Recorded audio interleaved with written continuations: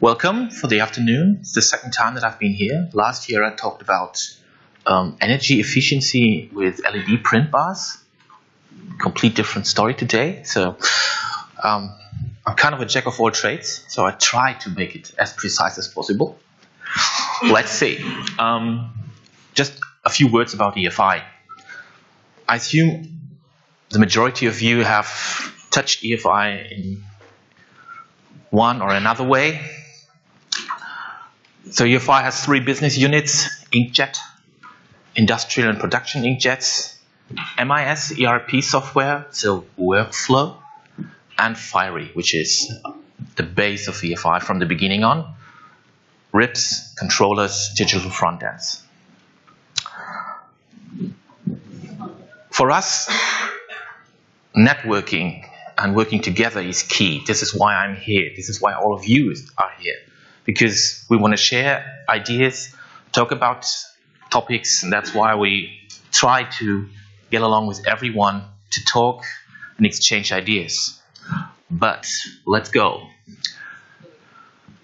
So from a traditional manufacturer's point of RIP software and workflow software, 2.5 years ago, EFI acquired Cretaprint, a Spanish manufacturer of tile printing machines, industrial tile printing machines. So we had to learn a lot, workflow-wise, because a ceramic workflow is completely different than what we knew before from other inkjet workflows. Might it be production, textile, proofing as one of the bases of the company originally, color management-wise, because such a Cretaprint machine uses up to 8 inks, but it can be 8 browns. Or 2 browns, a green, a yellow, no CMYK process at all. And design-wise, in the graphics industry, we are quite used to get a PDFX. If I don't get a PDFX, I just reject the job. In ceramic printing, it's a designer that creates an RGB file. That's all you get. Sometimes even untagged. So the whole ripping and color management process is so much different. So this is just an image of this Creta printer. It's within the tile production facility. It's dirty, it's humid, it's loud, and sealed within is the printing machine. So it's printing on a raw tile, and later on the tile is glazed. It's not a print on a glazed tile, it's a print below the glaze. So it's true industrial, 50 meters per minute, up to 1.80 meter width. Might not only be flat, could also be shaped, 3-dimensional. So what we did was taking the expertise that we had with Fiery XF as a known production and proofing RIP and adopt it to the Cretaprint workflow. One problem in this case is a proofer prints a square meter in 5-6 minutes maximum. A production printer might be printing 30 square meters an hour, but here we're talking about 50 meters a minute. So it needs to be a much more beefier RIP. That's why we took a Fiery controller. So a controller that basically drives a digital printing machine like a Konica Minolta, a Canon, a Xerox, a Ricoh, you name it. Adopting it to an inkjet process. So what we have here is basically the workflow that runs. It's importing a file, might be RGB, can be CMYK, getting it to Fiery color-wise, a specific new color management designed especially for this tile process. Retouching and proofing, because it lasts days to get a kiln for a tile. But we've created a specific paper, a specific setup that can be used to rip and proof tiles prior to production. Speeding up the whole process from days down to minutes. And then getting printed RIP files ready and down to the Cretaprint machine. So today, the designers work with an RGB workflow. The RIP itself returns them what we call a virtual RGB file, so that the designer is not leaving his comfort zone. He has not to deal with CMYK profiles, multi-channel profiles, device links. All buzzwords that make a designer scared. He wants to be creative, and he doesn't want to learn about printing technology. Get my stuff printed. So we can visualize the production finally in Photoshop without leaving his comfort zone. And afterwards we could do a really precise reproduction of the tiles based on the knowledge that EFI acquired 2004 with buying the best company as proof rib manufacturer. More than 70,000 proofing ribs are out there worldwide, and taking this knowledge into this. But we need to learn a few things, because we have to learn about glaze. Quite different. Of course, we cannot simulate haptics with a paper print, but we can simulate the glaze pretty much. How matte, how gloss. We've designed a specific paper for this workflow. And for the proofing, it's independent of the machine. So today, they take the kiln down to the production into this dirty area. Here, the proofer can be one level above. And if the proof printer has a built-in measurement device, we can even connect 1, 2, 3 facilities, just exchanging measurement numbers to make sure that everything is aligned. For the machine itself, we have a pretty much easy-to-use profiling interface. The manufacturer, the tile manufacturer itself, doesn't have to work how to create the profiles. He just uploads measurements and gets the profile ready back into his setup. Dedicated with algorithms for the ceramic tile industry, and with a much higher precision than ICC offers today, because ICC profiles cannot deal with glaze, in non-uniform areas. Plus, everybody wants to save ink, especially in the ceramic tile industry. I want to have the cheapest ink, and I want to have the lowest ink consumption. So what we have here is basically getting the same out, but with 25% less ink coverage. In addition, when we look at the print bars, and you can see the physical samples out there, they change inks from one day to the other, but then have to reproduce a job that they did last week with a different ink. No one wants to clean the machine, purging all the ink and refilling it with another ink. Plus, ceramic ink deviations from one shipment to the other are enormous. It's not like in production areas with UV ink. So what we did is kind of a repurposing ability. So printing the same visual appearance even if you have different ink sets.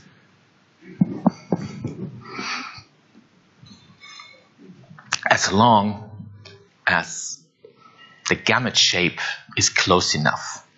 So we can't simulate a light green, if it's not there in the final ink set. Another thing in industrial printing is small web label presses, like here with the EFI Jetrion. It's a 44 meter per minute printer, CMYK plus white, with laser-based inline cutting. So no need for die cuts. Inline varnish, and this is for short and mid-run production. However, well, this is kind of a machine. It's not fully equipped. There is no white, and there is no varnishing in it. So fully equipped, it's even wider.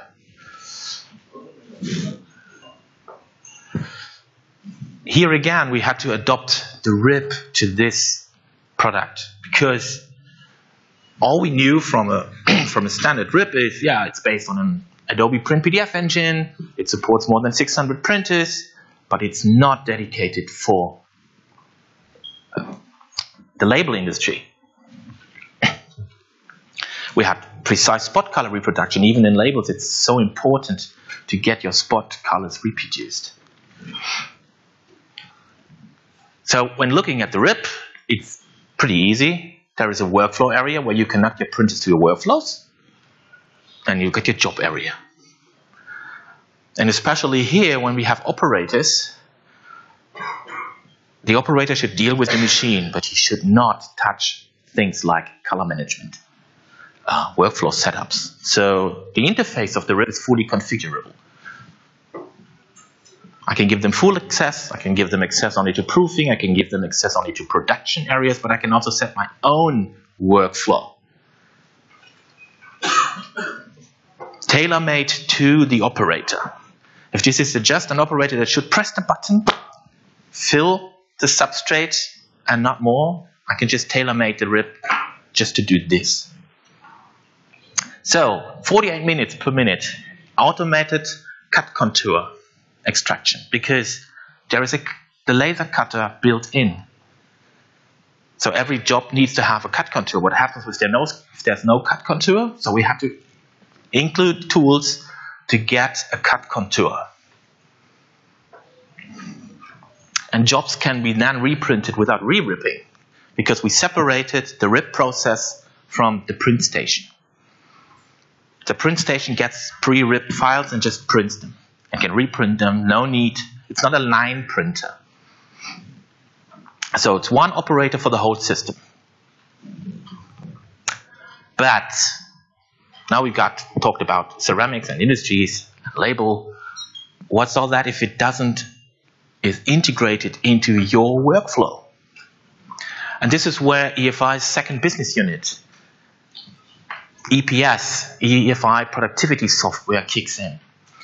Everything is available, from web to print, job acquisition, scheduling, product planning, ripping, color management, warehouse, and factoring. Tailor-made for different industries. So we've got web to print, acquire, business management, production integration with firies. Doesn't matter whether this is an inkjet fiery or toner-based fiery or a lambda fiery next year. Doesn't matter. And fully connected to the industrial printing. All by JDF. So it's a bidirectional JDF integration. Everybody knows JDF is a standard. It's not a standard. So in this case, all EFI products talk the same JDF language. In most cases, JDF ends at the RIP. You can connect to the RIP via JDF, but you won't get machine info. Here, JDF connects down to the printing machine. So in a perfect world, I know everything about job fundamentals at every stage, no matter where I am.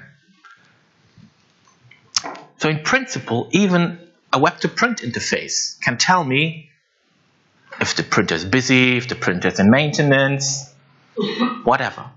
It's just a question about the implementation. And as everything is modular, it depends on the implementation at the customer side to decide which features should be implemented and what should be used. So the whole productivity suite does everything from cross-media, marketing, down to pre-press integration if necessary. You can pick and choose. It's a little bit like cherry picking. Oh, I don't want a web to print. I have a second source web to print solution. It's not a problem. It does everything that needs to be done in a job for estimating, order management, reporting, analysis, purchasing, receivables, you name it. So with this tightest integration, we reduce touch points, mistakes, errors. Try and error is what it costs the most. Job fundamentals are available everywhere, within the company, but also via a web-to-print interface for clients. A job submission can be done virtually from everywhere, including job fundamentals. What I said about the industry-proven RIP technology, Since the 90s, Fiery is a brand in this case. And with this highest flexibility, it's no matter of the print size. So it doesn't matter whether this is a small web label. This is a 5-meter roll-to-roll printer, a ceramic printer, or 2 months ago we acquired Reggiani, a textile printer. Doesn't matter. So, fast and swift, because you're getting two additional presentations for the coffee break. So,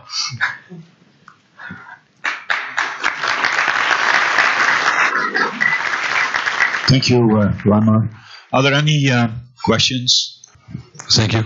I have one question for your RGB workflow. How you manage that all the designers using the right profile when they manage their document? Is that RGB, Adobe 9089, or what you're using for that? It is based on Adobe RGB. It's a specific workflow setup that everyone has to use. So there are some design fundamentals and some specifications that are delivered to the designers. And with the machines and with the designers, they all get a calibrated monitor, so making sure that they all work on the same base, basically. So without kind of specifications and design rules, it will not work for sure. And the RIP can do soft proofing in any case, because the RIP treats a soft proofing display like a printer. So RIP data will be displayed on the screen. It looks to me that you have a nice workflow and everything's working fine. Is it possible to have a central station, and maybe the central station is in Germany and you have some printers in Spain, Brazil, wherever, and you're able to print directly from Germany? You see, okay, in a moment this printer is ready for print, and I have some space there and I can put some files here, and I see another printer located in Turkey is able to print it tomorrow. So you have a backup, or you make a big run on 2 separate machines. That's the nice thing with separating the RIP station and the print station. As it's not a line driver, as long as there's a network interface, you can fill the queue of the print station no matter where the printer is. Doesn't matter whether, like in textile, the printer is in Asia and the design is in Germany. And load balancing, of course, is part of the MIS integrations. If there are different machines, similar machines, load balancing is not an issue. Perhaps I have a question for you, Raimar. If you look at the inkjet for manufacturing process, that's the theme of this conference, of course. You look at the integration of, let's say, digital inkjet devices, just like you showed at ceramics and label printing. How, in the manufacturer's side, okay, that means that inkjet is right at the filling or manufacturing line. How is that integrated in the total ERP MIS system? Because they want to get the feedback from those systems. They want actually to get the cost elements out of there, how much ink is consumed, how many meters of labels I have produced, how many tiles were broken in the process, and so on.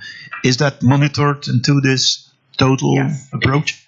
As the JDF integration gets down to the printing machine itself. The printing machine reports every printed meter, every consumed drop of ink, every downtime, uptime, maintenance time. So everything is within the scheduling and the reporting. What looks like a big slide, I call it always the big slide with the MIS systems. Behind it are different MIS systems, like Radius for the packaging industry. CTT just acquired yesterday for the corrugated market. Lector, which is a very small one for smaller digital printing companies. So it depends. It's tailor-made, and it can be tailor-made. But the reporting is always the same. Via JDF from the machine back to the interfaces, no matter whether this is a web interface or the central installation. Okay, any other questions? One for. Okay. This JDF reporting, is that a real-time reporting, or is that it's a real-time reporting? So it's a constant feedback. It's constantly bidirectional. Okay. Okay, thank you very much for your presentation, Raimar.